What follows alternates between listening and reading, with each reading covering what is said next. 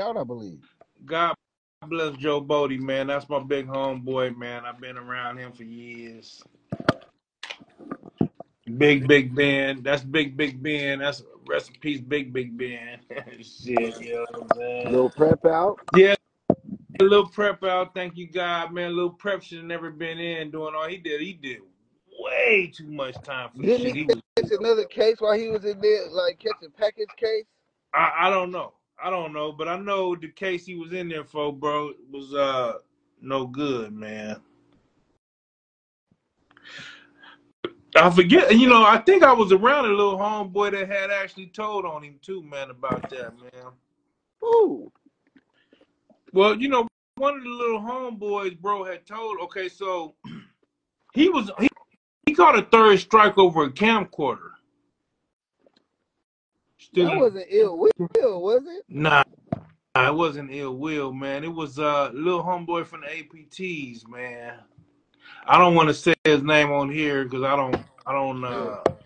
But Yeah, it smart, was yeah. a little homie from the APTs, man. I believe had went to court on him and shit, and relations to one of the other big homies, man. It was just like a terrible situation, man. He got 3 strikes, man, and did over damn near 30 He said years. go to board this year though? Who? Who, PD? Who go to board this year? Nope. Oh, he's talking about. Okay, so he's talking about Joe Bodie. Oh, Bodie still in? Yeah, Bodie's still in, bro. Damn, that's fucked up. Yeah, man. You Did he know get what I'm like a saying? 93? Yeah, he talking about Bodie, homie. Bodie still, yeah, Bodie been in there since 1990. I want to say 93. No. That can't be. I was out with him in 94. Well, no, excuse me. Hold on. I was out with him in 95, bro. So I want to say he caught his case either in 95 or 96. When I first get released out of CYA in 95, I was hanging with Bodie. Yeah. And I was fresh out from doing a little 3 years. But yeah, Bodie was. Yeah, see, yeah, 90. It was either 4 or 5. It was 5. I believe it was 5. I believe it was 5, because I was fucking with Bodie in 90. I was fucking with Bodie in 95. Well, I got out December 95, homie. So I think it was probably like 96, to be honest. I got out 96. I got out December 1995. And Bodie used to pull up on me. Now, see, you know what's crazy? Like, we talk about alpha males, right? I used to be, I can't say, I ain't gonna blow the homeboy up on here on me, but one of the Gribble homies, and y'all know the Gribble niggas back in 1990s and up to 90, whatever, was Brazy. And I thought this nigga was an alpha male like a motherfucker, man. Then one day I seen Bodie, and Bodie pushed a line on him and was like, damn, okay, he's an alpha male with these people, but then with these people, he's not an alpha male. If you get with my drift, No, you there's a determination. there's a determination Yeah. of alpha males. Yeah. You know what I'm saying? Because Yeah. like with these other people, he wasn't an alpha male, homie, No. and it And that's blew my fucked up. mind at the time, to be honest. No, you Joe gotta. Bodie. Hey, listen, young Holly. Joe Bodie was one of the reasons why I started smoking Sherm. Oh. Cause I listen. Okay, so listen. Now this might sound crazy, but I know we on live, but I'm telling some real shit. I would, I would, I would actually investigate drug use, right? Yeah. So like even when I was in the penitentiary, I watched out. You remember? So I was in the penitentiary 97, 98, 99. Ecstasy was a thing, right? So I was listening to Ja Rule, and then when I got out, I was watching certain people on ecstasy to see if it was like crystal meth, crack, heroin, you know what I'm saying? Yeah. That type of shit. I did the same thing with Sherm. Joe Bodie was one of them people I watched on Sherm, want me to see like his transformation. You know what I'm saying? Yeah, you high. And to see if I Who you are when you wanted ain't to high, tap who you in. are when you ain't. Right. Man, I seen how, okay, naturally he was a gangster, but on Sherm, he would become um what's the word I'm looking for? A player? He would get mad quick fast. Oh, Quick temper. yeah. He would have a Yeah. short temper. He would have a short temper. And I was like, you know what I'm saying? I was like, man, that'll add to my gangsterism. You know what I'm saying? You know what I'm saying? I already felt I was a bad nigga, man, right? Yeah. But I felt like if I smoked Sherm, It'd make you even more bad. right, it would make me have a short temper. You know what I'm saying? To where I flash on. Nigga, I ended up flashing on my mama. I remember my mama told me to bring the groceries in. I said, man, bring the motherfucking groceries in, nigga. Shit. You know what I'm saying? It's, you know what I'm saying? And I got it from Joe Bodie, man. He was lying, man. And I seen him flash from one of the homeboys doing the same thing. You know what I'm saying? I was like, damn. And that's what made me say, okay, I'm gonna try that shit. But only messed with it until it brought my gangsterism to the forefront on me. After that, I let it go. Brazy Steve,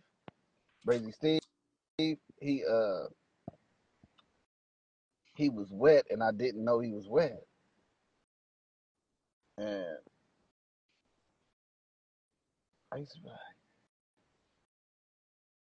what's up with this nigga, man? So we hit the weed, and now he like he feeling it. You know what I mean? I'm like, why am I feeling the weed like this, nigga? Let me hit this shit again. Nigga, I'm hitting it hard. Now I'm extra high because I'm trying to hit it so I can start, you know what I mean? I'm looking at Brazy T like, this nigga feeling it now. It's not looking, it's looking like he like, yeah.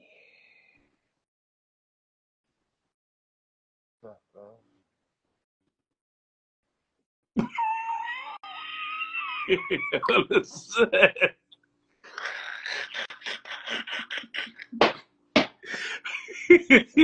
to some music that ain't playing. You know what I mean? Yeah. So I'm thinking it's the weed. I'm trying to hit this shit hard as motherfucker. Now I need to hear the music that ain't playing. I need to be like, high as a motherfucker. So then, Brazy Steve is a general from the set. He lived right across the street from some thugs. Right. Grandpa was umpire baseball all the time, every year. Right? Come on, homie. Randy Man coming through this motherfucker. All these niggas is over here. For sure.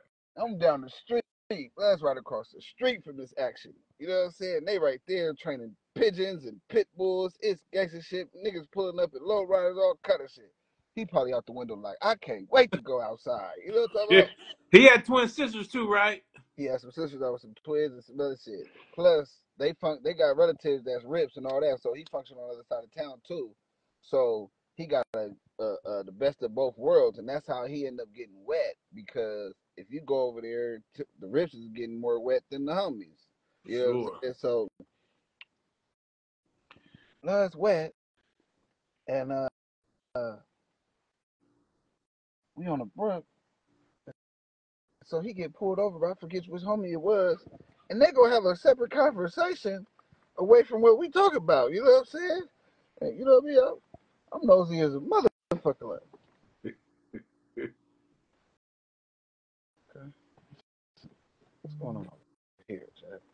I need to see what's going on, Chad. So now after separation, I went to the house. He didn't went to the house. The set is still alive. You know what I mean? Nigga go to the house, get on his bike, nigga go to the park, come back, nigga fuck around, hit payload. You go run into some gangster shit in between these times. You know what I'm saying? Hey, I need to go to payload, granny. You know what I'm saying? Go get some apples and some oranges and things that you told me to do. Yeah, now hurry up and come back. Okay. All right. I'm riding my bike through the whole brook, stopping, hitting a joint or two. Payload is the last stop. The homies, the big homies is somewhere. Now they doing something that they ain't supposed to do. Because they telling me to get the fuck up out of here right now. Get the fuck up out of here. Get the fuck up out of here. Nigga, get up out of here. Get up out of here. Nigga, get up out of here. Get up out of here. So I forget which homie it was who knew how to do a backflip over a trash can. Maybe in recipes, baby Bugs. I mean, Recipes Bugs Malone. too? Bugs Malone. I don't think Young Bug was doing backflips, blood. Who did the backflips over the damn?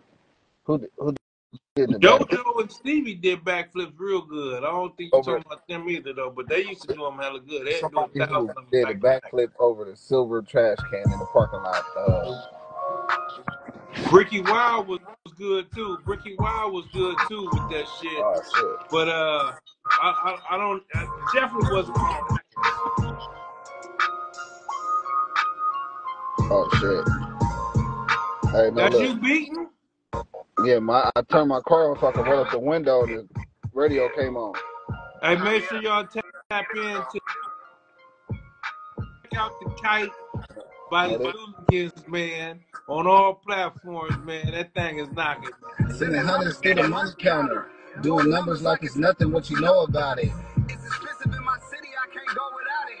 Getting paper is a must, so you know I'm styling. Having lunch on Coronado Island, and I'm smoking on these flowers, call them dandelions. I'm a tiger, but I'm rolling with a pack of lions. And we hunting on whatever we like. Don't even try it. On call with my personal pilot, book the trip to Dubai with my virtual wallet. I ain't worried about what you call it. They doing nothing. See, told you I called it. Wait, I ain't lying. They ain't talking about balling. They talking about me and all the banks that I walk in and all the cash that I leave with and how I trick it and spend it. Well, it's funny. Hey, you gotta upload it on me. I guess they all about spending. Whatever nigga willing and dealing, it's the hustle in me. Why your boyfriend wanna tussle with me? Cause he mad cause you fucking with me. Hold up. If getting to the money is wrong, I gotta do right. Right? And if you getting paper, put some paper out of spite. Right? Yeah. If you getting paper, burn some money out of spite. Now see, I heard this shit on me. Right.